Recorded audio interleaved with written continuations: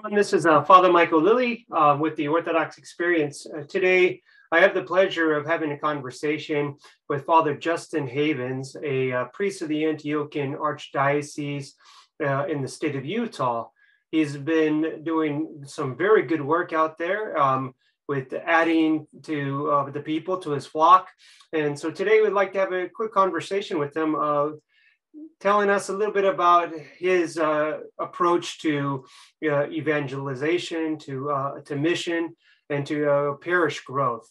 He's been on shows such as Ancient Faith Today, speaking about his success or his approach to spreading the Orthodox faith among the former members of the Latter-day Saints, the LDS Church, and also on the 10-Minute Bible Hour, introducing a whole new group of people to the Orthodox faith. So give this a good listen to, enjoy, and God bless you all.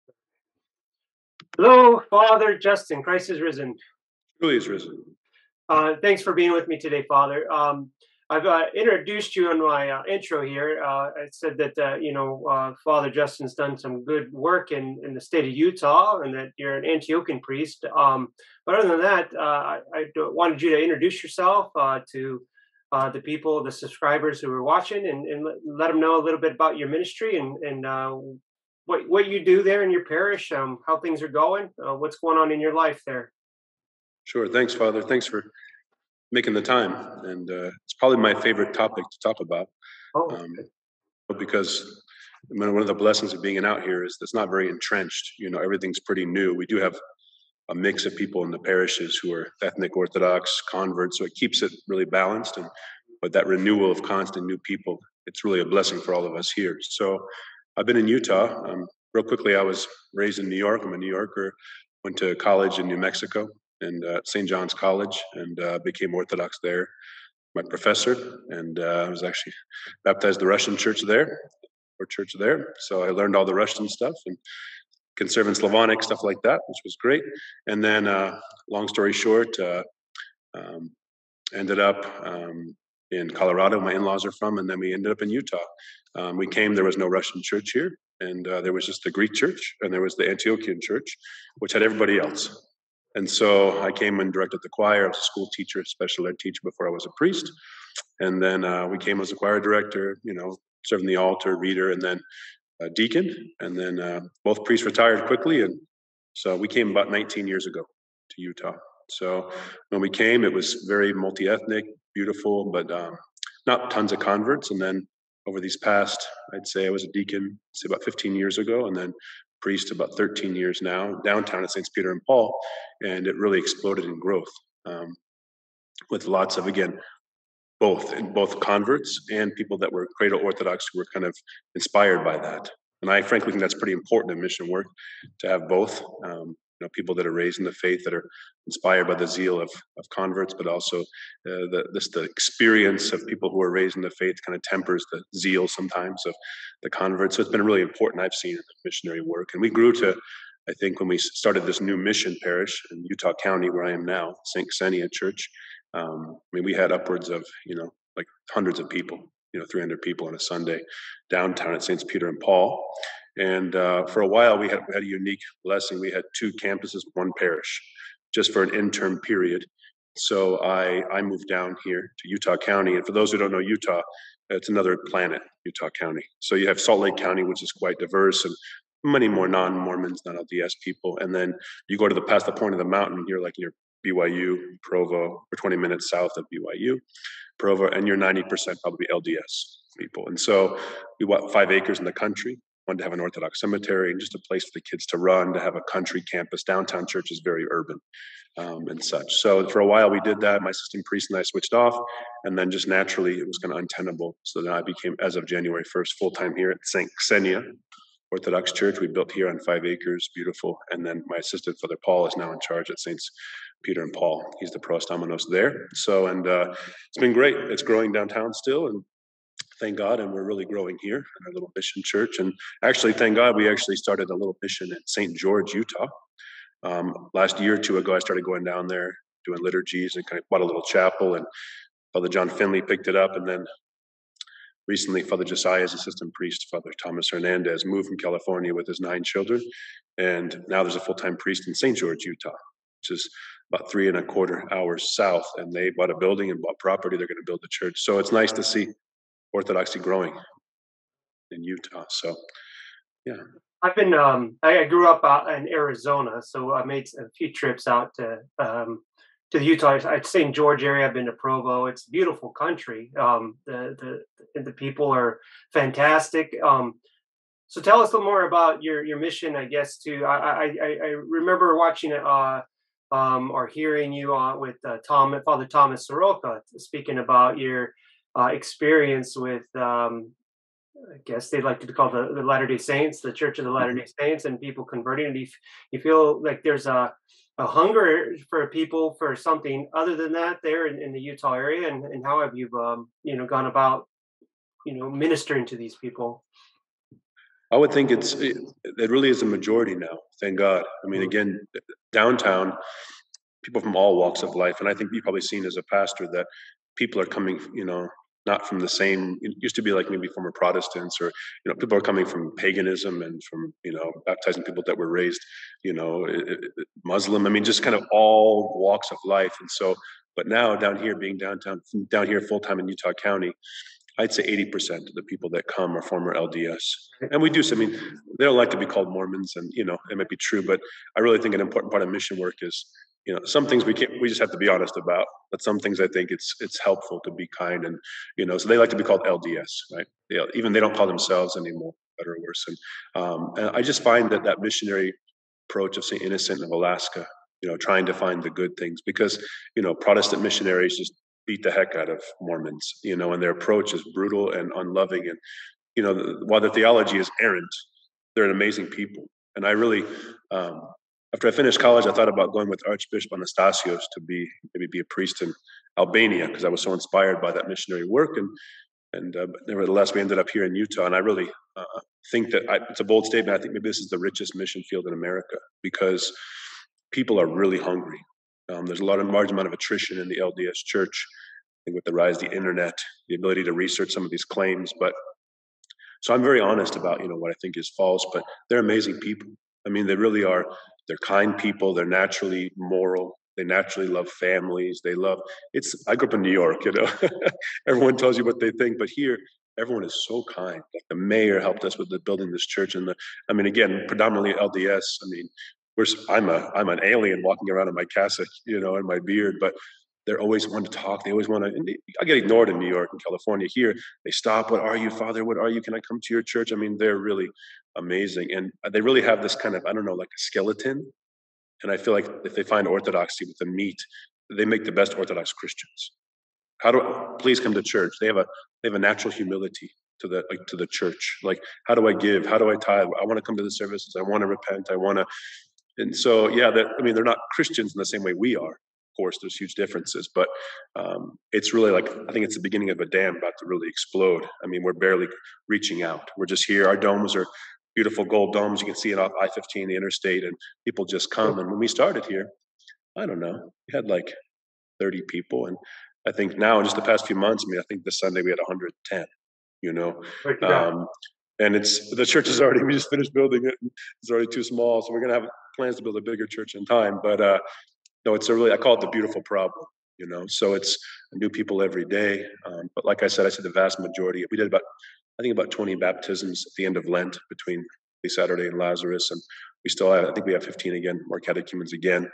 There is a real hunger for the original church, this idea of there never was an apostasy, which of course they believe, church history, apostolic succession, apostolic doctrine. And I think the life of the church too, not just like the academic theology, but the practical everyday life of lived of a serious Orthodox Christian appeals to them as well. How do you get them to come? Is it by word of mouth? I know I obviously with my YouTube page, I do a lot of work and reaching out online, but that fruit is there, but it's also strife with many issues. Like you just said, the Protestant missionaries that beat these people up, and I think sometimes in our just true of our own Orthodox faithful online. If you've ever Right. been so had the sad opportunity to read somehow how we minister to people online, some of our faithful are not the most kindest, reaching out to people. So how is it that you're getting such large amounts of catechumens people to church? Is it, but are they your people missionizing? Are they inviting people? What's your, I guess, tell me what you do, Father, to get people to show up at church? Well, yeah, it's a good question. I mean, I'm really thankful for two words I was given when I was ordained by Metropolitan Joseph, who ordained me, and deacon and priest. And then when I was made a priest and I was full time, he told me, he says, "Listen, you're a full time priest. I expect you to do services every day." And I was kind of ignorant. I thought that was what he told everybody, but no, in my circumstance, I do them every day. So I started doing services morning and night because I'm married and I have 10 children. Yes. And they all chant, so I have no excuse. I have chanters, so I just started doing it. And I was really struck by how it was kind of lonely at first. Because, of course, people came on the weekends. And I had read about St. Alexei Mechev, who was in Russia, and of course, his son, St. Sergei Mechev, as well. Same thing. He started doing the services daily, and nobody came. And they mocked him, even other priests. But he just said, "Keep doing it, keep doing it." And a holy abbess, who's really helped us over the years, she told me at the beginning, just do the services daily, no matter what, and pray. And like your personal prayer rule is really important. And I guess that's like a mystical answer for the first part, I would say, but I really think it's true, and I think overlooked often, is that like the prayer of the priest and dedication, even if it's only one or two people, because after a while, we had a little chapel downtown, and it was 5 people and 10 people, and then often there'd be 30 or 40 people on a weekday. And I've always done, and even here now, I kind of kept that model. So I have liturgy and vespers almost every day, and I found that has been essential. A success, I would say, of downtowns, the church, St. Peter and Paul, and also St. Xenia now, in a mystical sense of asking the Lord of the harvest to send people, because, we have a good website now, which now practically, I think that's super important. The world's very wired after COVID and things like that. And I'm not really into like live streaming and stuff like that, but I think just having a good website, because people in Utah, of course, there's a certain risk to go to church for the first time outside of Mormonism. You see what I mean? So they really check it out first, so they want to get lots of information. And that's where I think the vast majority find it that way.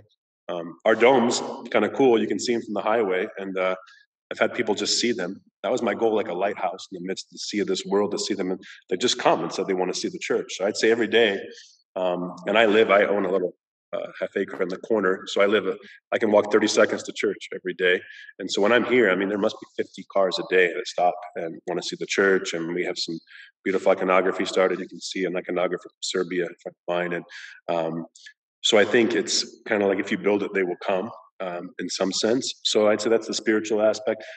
The internet for sure is the way they come the most. I'm not very savvy. I have a wonderful man in our parish who does like the social media stuff I don't have social media. I'm kind of too busy. I don't want to get caught up, but he's great at it. So kind of just beautiful pictures, kind of draw the beauty will save the world, to draw them in, to suspend judgment maybe.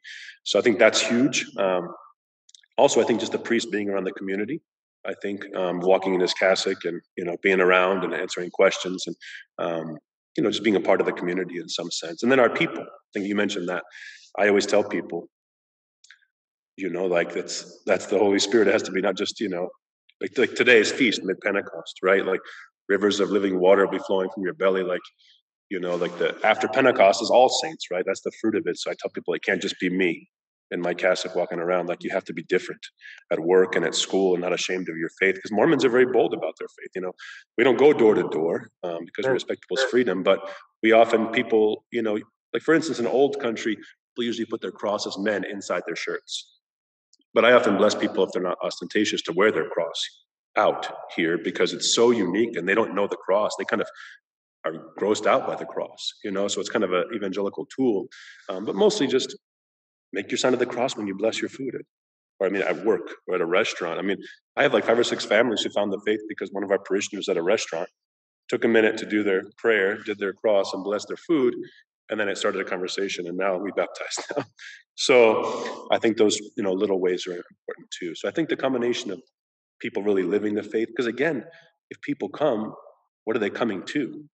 I think that's a big concern. We can get shiny like the Protestants in some way and have really slick plan to get people to the church, but then it's a question of, are they walking into a place that's hospital where people are actually being healed?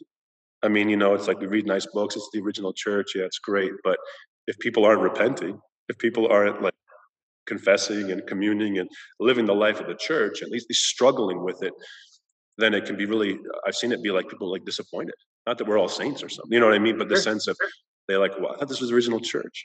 This is, you know what I mean? So I tell my people all the time, you live it, fall and get up, like be serious about it. So, I mean, people might accuse me of being zealous or something, but I don't think it's monastic or extraordinary just to be serious about coming to church as much as you can, plugging in where you can, fasting as you can, and just making it your whole life, and I think that's why our people are really, really dedicated. And I think that's why it's growing too.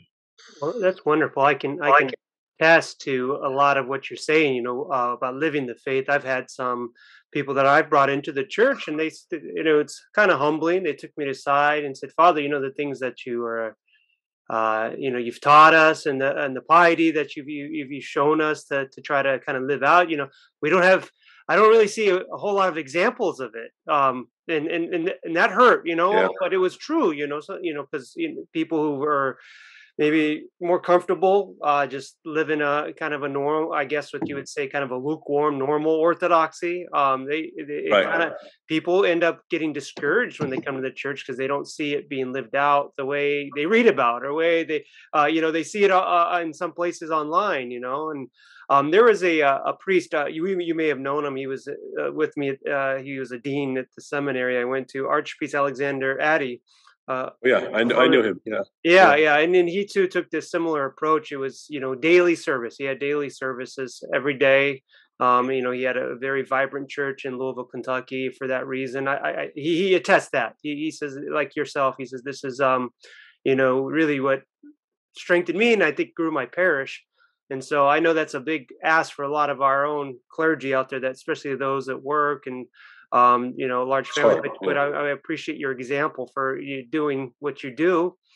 You said something about the church you built, the beautiful domes, the iconography. I gave a talk about evangelization in my own parish once, and I know this is a kind of a maybe controversial to some, but I truly believe that historically it is shown that the beauty of the church and the traditional architecture, the iconography, these Yep. things are evangelization tools of the church. Beautiful singing, and I know it may seem like, so for some, superficial, but what is your take on this? In more of a traditional living out, the traditional living out of our faith, not just of course, the piety, the prayers, but on the outward experiences. Does it make a difference there in your experience there in your ministry?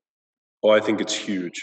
I mean, I think you have to be practical. I mean, I think Mm, obviously you can only do what you can do. I right. mean, I know in St. George, for instance, the mission we started there, we bought a little chapel. It was quickly too small, and now they're renting a larger space, kind of in a strip mall. But everyone's aware of the reality of that, and they already bought new property. And there's a vision, right? There's a vision for beauty, and so they're doing what they can do. Um, in downtown in Salt Lake City, our parish was a former Orthodox synagogue. So we made it really beautiful. So it had a sense of like you're downtown, but you come in and it really felt like heaven. And I think that's super important. And I think one of our goals in building this new church here, and it really is spectacular down here. The mountains are spectacular, and we have 5 acres, and we have the cemetery. It's going to be um, First Orthodox Christian Cemetery in Utah for all the churches, and so the goal was to have it be like kind of not a monastery, but a sense that the world could take a breath from the world. So I think like even the whole complex, when you go to a monastery, there's a feel of like laying the world aside, and I feel like we need that as the times get crazier. So this 5 acres, my feeling was to make it kind of a bubble of grace, and I think absolutely beauty. I mean, it wasn't cheap. I mean, building this church was between the building the church and everything, it was like almost $3 million. I mean, the church was $2.3 million, and it's not a big church. I mean, it holds maybe packed like sardines, standing 200 people. But we have a little hall attached to it, and just everything's so expensive. But we didn't sacrifice beauty, and the domes are 70 feet, and they're spectacular. And every day I walk over there, and it's stunningly beautiful. Like, and I kind of feel like Dostoevsky talks about that, how beauty will save the world, and I think it's an answer to this over rationalism. Like a lot of people like Like, I'm Mormon. I'm never going to be not Mormon. So I am. I'm evangelical. You're not going to break in logically. But I think if they can just see the beauty of it, it kind of pops the bubble in some way, or they come into the church and see the iconography, and all of a sudden it kind of shocks them with beauty, and I think they can suspend judgment maybe for a moment and actually open their hearts and think is maybe something other than this, what I think is true. And I think that's unique to the Orthodox faith, that beauty. So I'm thankful that, and I'm thankful I begged and borrowed everywhere across the whole country. And this church we paid off. We have no mortgage, which is a miracle. I mean, it's a miracle. And now it's too small. It's a good problem. We call it a beautiful problem. But I guess it's a testament to that. I could have done it a lot cheaper. Could have a much bigger church and be more utilitarian. And again, not judging anyone else that does that. I'm just thankful that we took this approach, even in the littlest things, from the rug to the tile to the icon stands and to the things. And just, we live in a throwaway world. I feel like a disposable world, and that can creep into the church sometimes. And so I'm thankful that we went with things that just feel sturdy and chunky. I'm not sure I can explain that well, but like with wood and other things, so it feels like in the old country, you go there, those stones, churches in Serbia I was at, it's been burned to the ground multiple times during invasions, but the stones are still there and the walls are still there. They just rebuild the wooden roof and keep going. That sense of stability in this crazy world. So I totally agree with you. Again, everyone's circumstances are different. I understand everyone can't do it, but I think it's better to sacrifice size and other things to make something really beautiful. And like you said, chanting. I mean, it should be really beautiful. Like, if you have a bad icon, what do? You burn it, right? It's not like everyone gets a trophy. You know what I mean? Like, bad icons would be terrible, right? So it's like, it has to be beautiful. I think same with church singing. I tell people, like, on a Sunday, if you want to sing along in your terrible voice, like, go ahead, do it quietly. But it has to be like heaven. The vestments should be beautiful. These things should be not because it reflects heaven, right? And people don't have that in their lives. So overwhelmingly, I agree with you there. And again, I don't think it's controversial in the sense of maybe some people can't afford it. Of course, we just do what we can, and we certainly can't afford much. But I do think there's a direct connection between emphasizing that and people experiencing the kingdom of God and coming. So. Father, I'm in a vastly different part of the country than you. I'm in Northeast Ohio. It's seen its better days for sure. And we were in an old parish. It's over 100 years old, but glory to God. Outside is a little deceiving. It looks old and ran down. Inside, we have a beautiful, beautiful church. I just saw some pictures from your parishioners who were just here yesterday at my house. And, yes, and I thank you. From my parishioners used to be your parishioners, and we have that connection. So, what a blessing! But I've seen pictures of your church, and it's beautiful inside. Yeah. And so, ministering to probably a different demographic, where the realities of our locations are different. But the one thing I think that we've been able to grow on in my parish, and not to the extent that you have, but maybe one day, God willing. With faithfulness is the one thing is our community. What I stress is community. To me, there's some Orthodox churches that don't do a good job of being welcoming, and there's some Orthodox churches that don't do a well job of instilling a family environment where you come to church. This is your family. This is your community, and this is what since I've been here 6 years, been trying to build. And it's shown some fruit. So it's not about me, but what do you do? What are your thoughts on that? And how do you build community? How do you find ways to make the community more than just a place where you can come pray? No, I think that's really important. And I think that's one thing I forgot to mention is I think that's absolutely essential. I mean, you don't come to church to find friends. I tell people often, Mormons are good at that, but it's invariable that if you come and give your life to this, you're going to find the best friends you've ever had in your life because you share the same things, right, at heart. I think that's huge. I've been to lots of churches. My wife and we traveled a bit and visit family. We visit parishes. And I'm having gone as a priest somewhere and no one's said hello to me. Nobody. My wife's gone in some places and it was the parish feast day and everyone was there and no one invited them over to the hall for food. I mean, I guess maybe we're more sensitive to it, but imagine someone who's intimidated for the first time. I mean, I remember one guy, he came into the church downtown, he walked in and I was sensing towards the back and he kind of just started to panic and turned and ran out because here's this guy in full vestments swinging this thing and he had no idea really. So I think it is different than the old country. I mean, you can't be afraid of that. And so, in the sense of like having someone at the door, I've thought it's really important here. When someone comes in, they're nervous, and having them welcoming them and, not being Protestant about it, but just making them feel comfortable. Here, we have some chairs in the back. You can feel free to sit or stand, and just giving them away, like we don't have pews. We stand, but I give them a liturgy book at the beginning. Just that people know what to do, just to follow along the liturgy at the beginning. I don't like that for too long, but I think having something like that, but being inviting, to go and then someone could leave and then never talk to them again. I said, you better grab them. In fact, I tell my parishioners, you got to talk to 5 new people today. That's your obedience in the fellowship meal, and we always have a fellowship meal afterwards. We always have. And that's huge. Everyone shares, brings food, and we spend time. And I'm really of the opinion that you have to have community. You said it can't just be like, hey, see you next Sunday. No, and I think having daily services and it creates that kind of feeling as well. So it's awesome. I mean, we have a very undersized hall, but we're packed on Sunday, and people stay for that, and they have a cup of coffee, and they might have a beer together if they're not fasting, and these people link together, and the kids play outside, and their kids can play, and I think that it has to be a holistic life.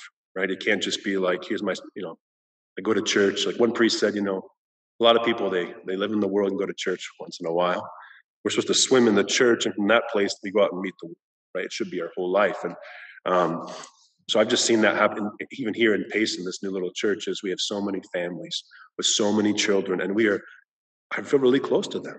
As their priest, I really love them. And I feel like they're my friends, and I don't tell them my problem, you know what I mean? But I feel like we spend time, and I live nearby. They're at my house all the time, and I open my home, and I just feel this sense of love and connection and not distance. And I think what you're saying is so important. And in a short period of time, we built a great community where we genuinely love each other and sacrifice for each other. And I think that's part of the liturgy, right? I think it's changed the participation in the liturgy. It's changed when there's conflict. Stupid little conflicts, and the ability to forgive those and work through them has ruined many parishes if you can't do that. So we do big things like on Agape. We had all this property. We had a huge bonfire. We had people over. We had neighbors. We had people and folk dancing, and we did fireworks on New Year's Eve. And it was just, I think, doing those things is essential. And like you said, I've been to some parishes. It's beautiful. Everything's nice, and then it's like it's over. It's over. And people don't seem connected, or it seems like they just kind of want to get out of there. And I understand about busy lives and stuff, but I tell catechumens that a requirement, part of catechumenate is you have to hang out. If you just take off after liturgy, I'm not going to baptize you, because how are you going to find a sponsor? How are you going to find people to help you when you're struggling? And so I 100% agree with you. Thanks, Father. Yeah, that's great. Thanks for all that.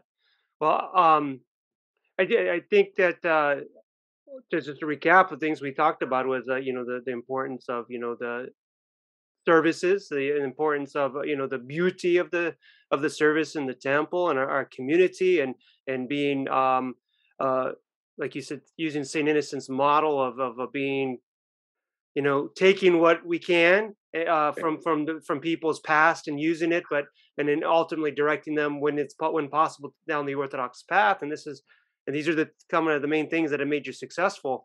Can you give us a final word, an encouragement to both maybe pastors and also to laity within churches on what you see that is most needed today to get people to follow Christ in the Orthodox Church, to come and be members of the church, who maybe are struggling with that right now? Well, I would say one of the many things that was destructive in COVID was this isolation. Isolation from God, and isolation from the church, isolation from people. And I think that that's demonic, and I think that we need each other more than ever. And I think I'm not an apocalyptic guy, but it's pretty clear the world is a mess. And I think that as the darkness gets greater, the light of Christ shines more. And so I tell people, don't be afraid. Just this is the best time ever to be an Orthodox priest. This is the best time ever to be an Orthodox Christian. Oh, it's hard. It was so great. God could have chosen us to be born in different times, but no, this is the time for bravery. So I'd really encourage people to be courageous and to go all in. Not to be lukewarm, to go all in with supporting their priests and supporting their mission. And for the priests, even if you're in a little mission with 10 people, or you have a huge cathedral, just us priests can always work on ourselves. And I think that sometimes when our inner spiritual life isn't going too well, we can focus on outward stuff at the expense of our inner life, maybe. So I always come back to that. Like, I know for myself, I can't neglect myself. I can't give what I don't got, so to speak. And I expect the same from the people. But I really do think that as the world gets crazier, having a community, a real deep community, not, prayer and rejoicing and singing and dancing and having a beer together, but also weeping together. And we just buried a little baby behind our church yesterday that was born, little Seraphim, and it was just beautiful. And the fellowship afterwards. And I feel like, in the old country, they're born together, they live together, they die together. And we're so transient and not connected.